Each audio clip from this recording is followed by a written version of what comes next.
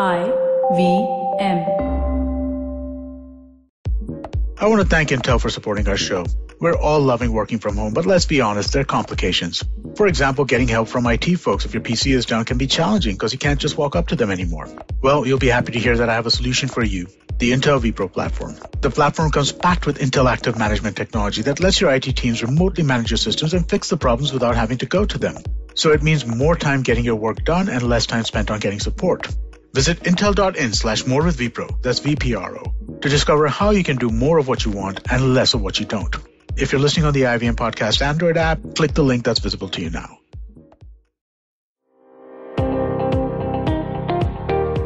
Welcome to All Things Policy, a daily podcast by the Takshashila Institution.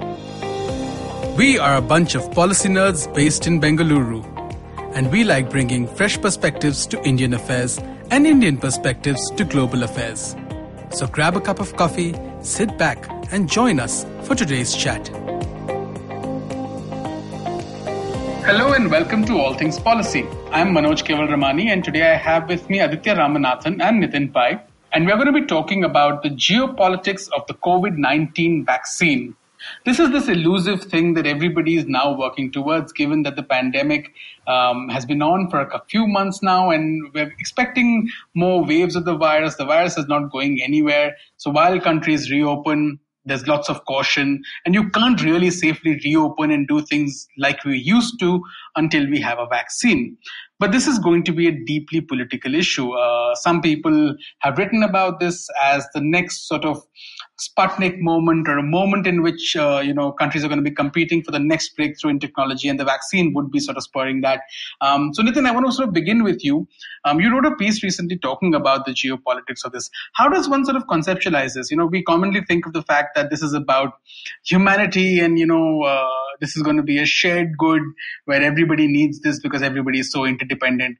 But there's much more to this, right? It's much more complicated than that. Yeah, in geopolitical terms, I would compare this with the Manhattan Project or the invention of intercontinental ballistic missiles, in the sense that the side that acquires the vaccine first gets a tremendous, unprecedented advantage, strategic advantage over the others until the others get hold of the same things.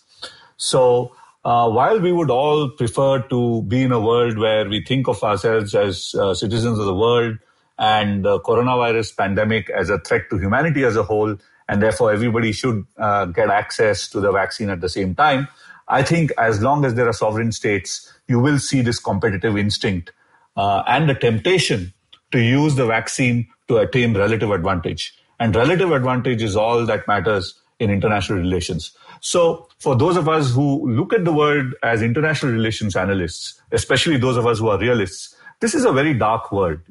We would like to live in a world where there is cooperation, but in a world of sovereign states, competition and the desire to go one up on your adversary is really always there, and we have to guard against it. So as we're looking right now, what we've seen in the last few months is that we've seen the World Health Organization talk about this. We've seen the Chinese President Xi Jinping speak to the World Health Assembly.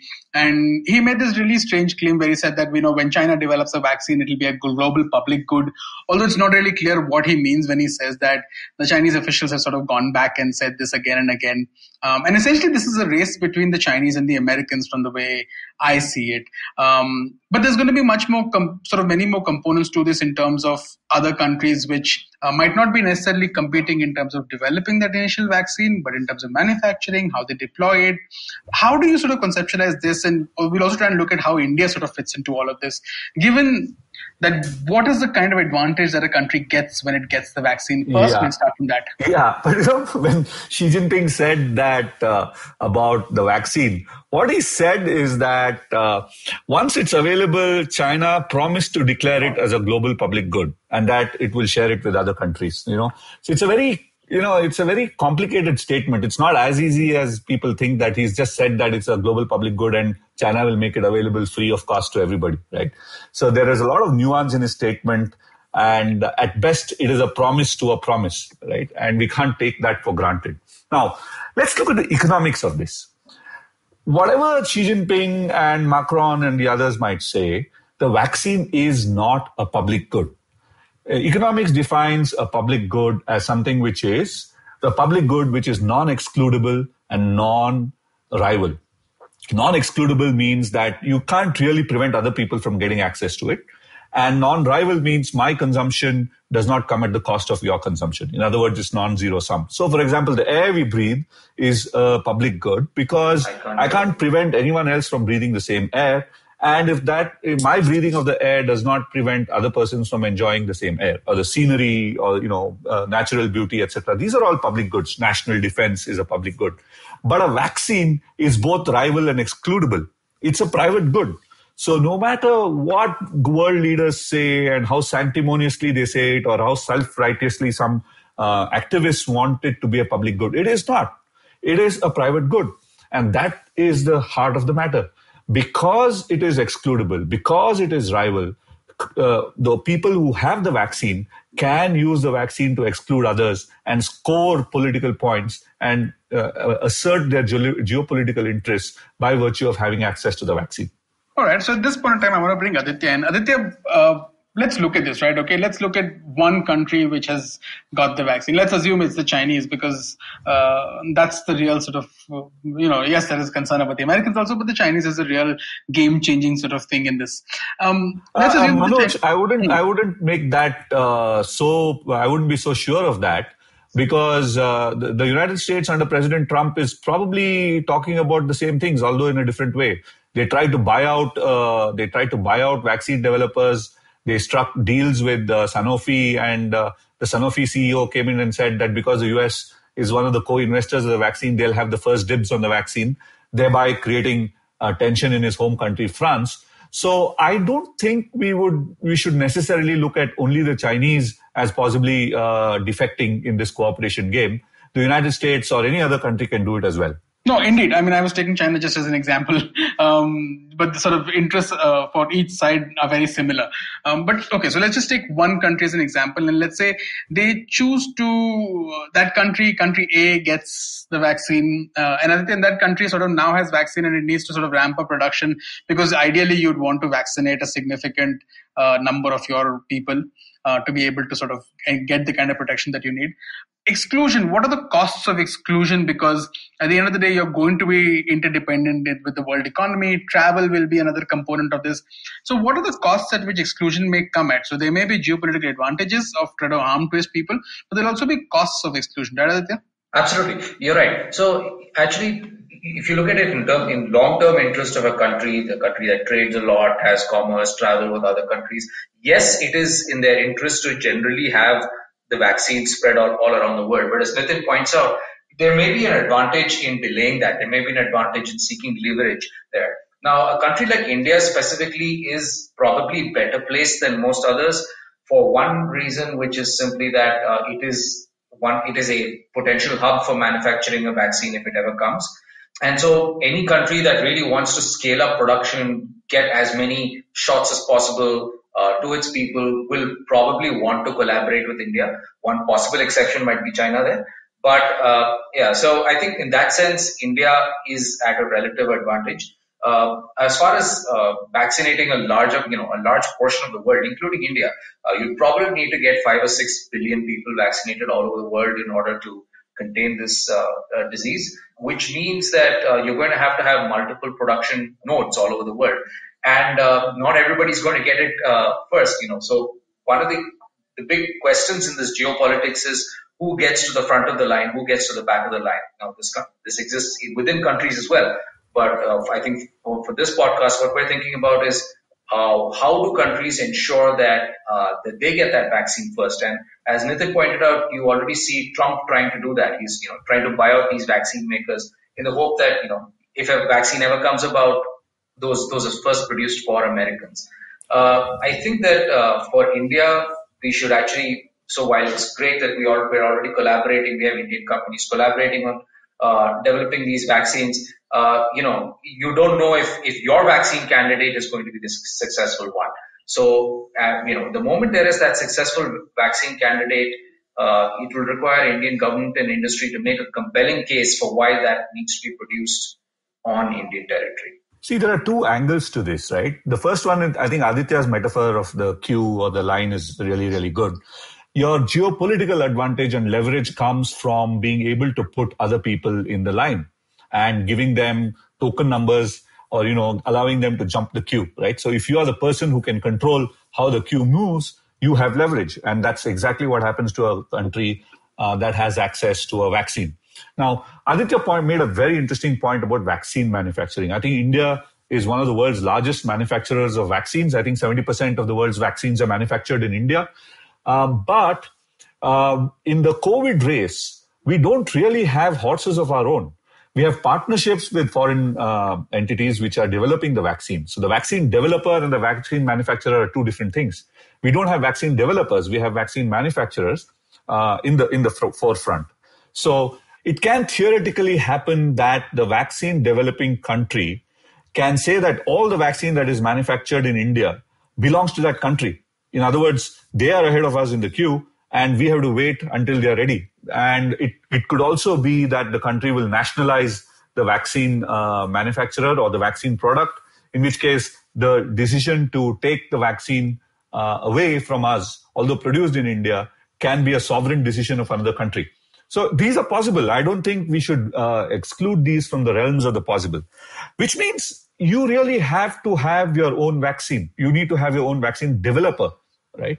We do have some entries in the ranks of people shooting towards a vaccine, but none of India's vaccine development efforts are in the top 10 or even the top 20, right? So we're further down the queue, further down the race when it comes to developing our own vaccine. Now, in these circumstances, the best that we can hope for is that the partnership between the vaccine developer, which is a foreign entity, and the vaccine manufacturer, which is an Indian entity, allows us equal access or at least preferential access, and at worst, allows us to be in a non-denial regime. In other words, we can't be denied the vaccine because we are part of the manufacturing partnership. Yeah, I just to add to that, and Nitin, you really hit upon something there because, while obviously countries that have established biotech industries have financial backing, obviously have some degree of advantage. We are in uncharted territory here, which means that the country that actually develops a successful vaccine doesn't necessarily need to be this big geopolitical power. So suddenly you could find a fairly small country or even India in that position of advantage. That's right. And having access to the vaccine till such time that you are the only one with that vaccine gives you mileage, gives you leverage. And I'm sure countries will use it. I would be surprised if there is a country which has access to the vaccine first and doesn't use it for to promote its national interests. Now, promoting the national interest does not always have to be a nefarious, sinister affair, right? It could be used to extract promises. It could be used to get your way through in some other domains. And that's fair game in international relations. So, the vaccine is still some way away. The earliest that we're talking about is, and we've got this internal bet going on, right? Where you said, Nitin, that before the end of the year, we'll get a workable vaccine which is available publicly, right? That's right. Okay. So, even that's sort of 6 months away. In the interim, how do we see sort of countries jockeying, knowing that this is one inflection point that could be arrived at, whether it's with the Americans, whether it's with the Chinese, whether it's with somebody else? How do you then and this sort of obviously creates a lot of uncertainty, right? Because this could then be the case where you need to be nice to people who you think you can potentially have, whom you might have to work with potentially. And so current problems might sort of your approach to current circumstances might change. So how when we see India today, caught in this sort of conflict between the US and the Chinese, and also our own issues at the border with China, how do we then sort of approach all of this, keeping this bigger picture in mind? Yeah. See, I think the best we can do, and the best most states will do, the best response at this point in time is to insist that the vaccine, when it is available, should be made available to everyone in an affordable, equitable, affordable manner, right? It doesn't have to be free, but it should be available to everyone. You could say that this becomes a common property of humanity. There's free licensing, royalty-free licensing arrangements, etc. Now, that can happen under the WHO, under the World Health Assembly. And in a way, that is the best bet for all of us, in the sense that if we end up in a situation where vaccine or vaccines are available and are made available to everybody, that's the best bet. That's the best option for all of us. right? And I think at this point, diplomacy should still invest in trying to make this come about. It is also in India's national interest because we produce 70% of the vaccines of the world anyway. So, whoever makes the vaccine, when it comes to vaccine distribution, it still makes sense for us because the Indian vaccine industry will still benefit. The Indian population will still benefit. So that should be the first preference for all of us. Now, if that doesn't happen, how will you hedge those bets, right? How will you hedge the bet of you making this a global thing? This now requires us to have two different approaches. The first approach will be to be very sensitive in figuring out which are the efforts that are rushing to the vaccine, who are the consortiums that are racing towards the vaccine, and can we be part of one of those consortia or one or more of those consortia? Ideally, you would be a member of the US-led consortia, China-led consortium, or Israel-led consortia, and the Europe-led consortia, and etc. Right? Ideally, you will be part of all of this if you can. Now, that might not be easy to do because these are private companies most of the time, and they might have their own commercial strategies and geopolitical strategies at the back. So it's not always possible for you to be in all the camps, and I think India is not in all the camps, maybe in one or two.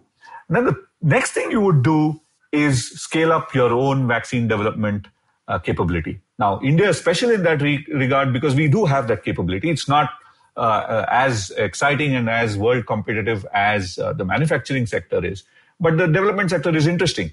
So we must redouble effort to develop our own coronavirus vaccine, because even if you're not the first, you will have a horse in the game. And you will, even if you're denied these vaccines, the ability for you to synthesize your own vaccine at some point in time gives you a certain amount of security in this game. Now, which of these should we do? Answer is all of the above. You have to hope that it becomes a global public good, to use a term which these guys are using. You hope that it becomes globally affordable and available, but you hedge against that by doing some other things. Yeah, Aditya, I'm going to come to you for a bit on that, but I just wanted to sort of point out some of the data points. So, based on what the WHO is saying, out of the top 10 sort of vaccine candidates which are being tested on people around the world, 5 are either Chinese government or owned by Chinese companies, including one by the Chinese military. Just in fact, the day that we're recording today, there was a report about Sinovac Biotech, which is a Chinese vaccine maker, which said that it had sort of cleared phase 1 and phase 2 of clinical trials, its vaccine, and had shown so-called quote-unquote positive preliminary results. So there's a serious sort of race going on, and that sort of complicates the policy options even at this point of time. So given that there is an issue in terms of where this sort of plays out in the 6-8 months down the road, how do we sort of hedge our bets right now? And also, what can we do in terms of our manufacturing, anticipating that there could be, some sort of a boon coming down the road because, you might end up getting in these manufacturing agreements. So how do we sort of make sure that that setup is in place, or is it already in place and we don't need to necessarily ramp up? Oh, no, we definitely need to ramp up. Just to meet, India meets its own vaccine needs, as well as, at present, India meets both its own current vaccine needs, those are for existing diseases and so on, as well as, it exports to other countries. Now, if we have to develop a COVID-19 vaccine, we can't stop producing those vaccines, right? So we'll be producing what we already produce, and we'll have to ramp up capacity. So that capacity ramp up, I think, has to be done already. This has to be, to some extent, it has to be pushed by the state, though, market incentives will matter. But I think that in the end, you can think about which horse you want to back and so on. But ultimately, you don't know who's going to come up with a successful vaccine first. The question then is when it's clear that there is a successful vaccine, or there could be shortly a successful vaccine, we need to get out there and make a compelling case for that vaccine to be produced in India. Because, once this vaccine is developed, a lot of our old IPR rules are basically, they're going to be under a lot of stress, and the possession is going to be 9/10 of international law. So if you actually have physical possession of the ingredients required to make the vaccine, you have the know-how, in the midst of a pandemic, you can just ignore all that and just make the vaccine. So I think that India will need to plan right away about how it's going to gear up to produce. It's going to have a diplomatic strategy in place for making that case for the vaccine to be produced in India. All right. Okay. So this has all been very, very dark in some ways, like Nitin said. But I'm going to try and end with that positive and sort of hopeful note that Nitin has in his mind, where he talks about the fact that we will get a vaccine before the end of 2020. Nitin, I want you to explain to us, why do you believe that? I've been asked this many times. Because I went out on a limb fairly early and said, look, we're going to have this vaccine fairly early. Now, I'll tell you why. Very few people have factored in Moore's law when it comes to vaccine development in the last 15 to 20 years. From the time we saw SARS, which was 2003 and 4, to now, we've had multiple cycles of Moore's law. So an average computer is probably 10 times faster than it used to be in 2004. And at the top end of the game, the kind of equipment that is available today to model biomolecules, to model their reactions, to model their interactions, are far ahead of what we've seen, what we've imagined in 2004 or 2010. So because a lot of the work in vaccine research is about identifying the the shape of the molecule that will work, the shape of the pattern of proteins on the virus or on the antibody.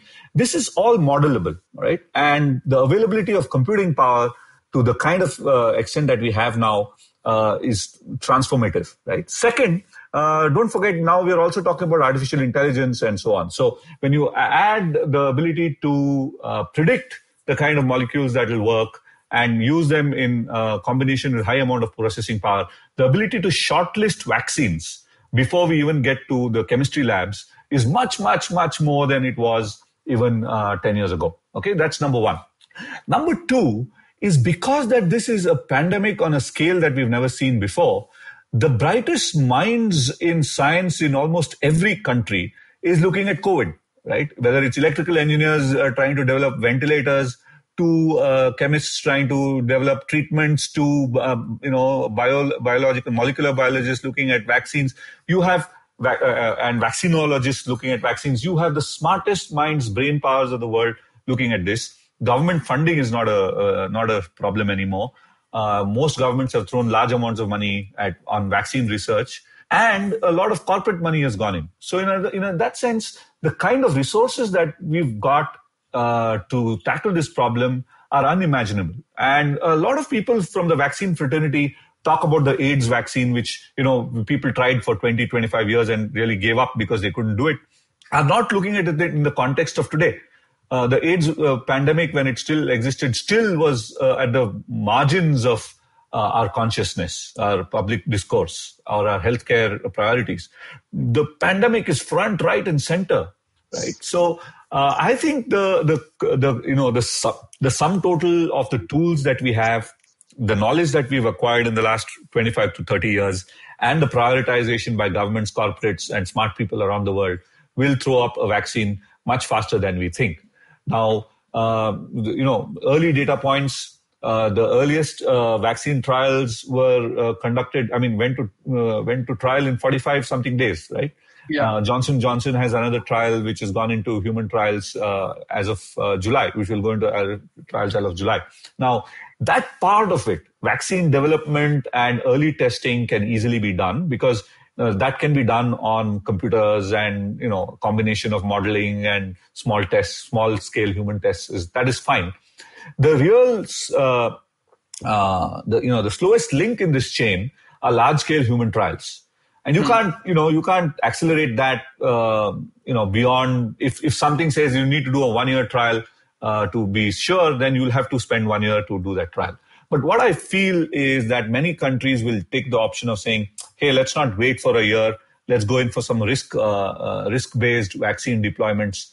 And, voluntarily people might take those vaccines. So I think all said, before the end of the year, we will have a vaccine. All right. I'm not a religious person, but I would say amen to that. Let me just add to what Nitin said. Obviously, I think like all of us really hope Nitin is right on this.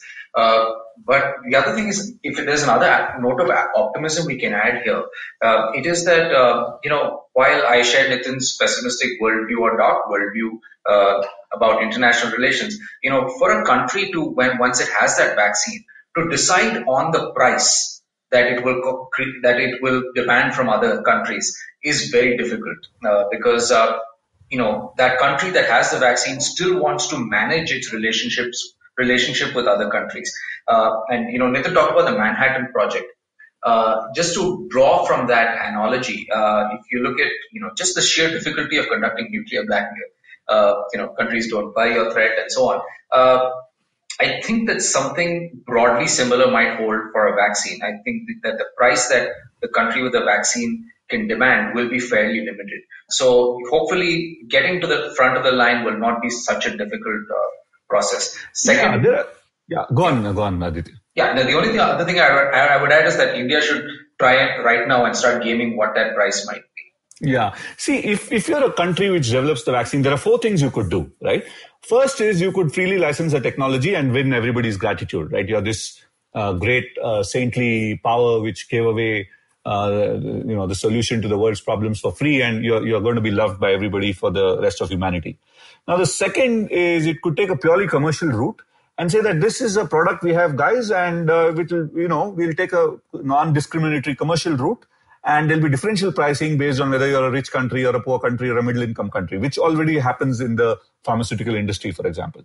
The third is where coercion comes in. They could use pricing, quotas, and queuing selectively, right? And to score geopolitical points or to favor allies and to punish non-allies, right? Or attract non-allies to come on board. So that is the strategic use of it. And the fourth is you could just deny it to your adversaries and say that you're my enemy, I'm not going to give this to you.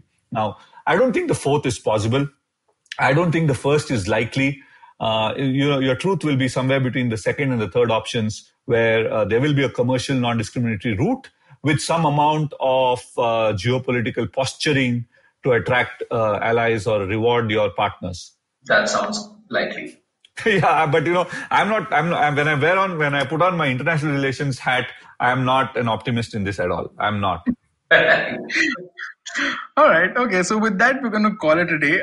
Thank you so much, Nitin. Thank you so much, Aditya. This has been a fascinating conversation. And I guess the months sort of down the road will tell us whether we've been right in anticipating what's going to be happening. Yeah. And whether India's vaccine development efforts will get a shot in the arm. Okay. Absolutely. All right. Thanks so much. Thank you. If you liked our show, don't forget to check out other interesting podcasts on the IVM network.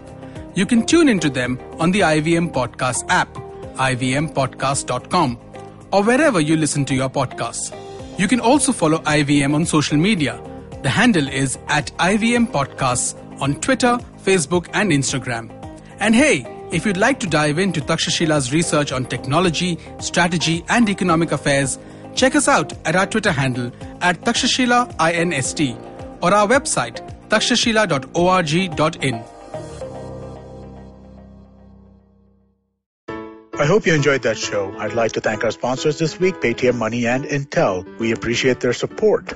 It's been a really fun week, guys. We've had some great episodes on your old favorites. Cyrus Says, Advertising is Dead, Edges and Sledges, Football Shitball had a really fun episode as well. Definitely do check it out. I'm sure you're going to enjoy yourselves. And thanks for listening, and we hope to catch you again next week. Entertainment is like food for the brain.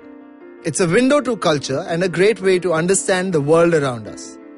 The internet has changed what it means to be an entertainer, creating new storytellers with millions of fans. It has spawned a new breed, the story sellers, those behind the scenes creating the business for this ecosystem. They work with brands, platforms and channels who are keen to capitalize on an audience hungrier than ever for more stories. I'm Vineet Kanabar, and I have a ringside view to how stories are told and sold.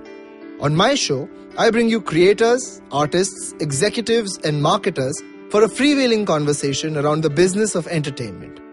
Tune in to Storytellers and Story Sellers for personal stories, analysis and criticism every Thursdays as I talk to the brightest minds telling or selling great stories today.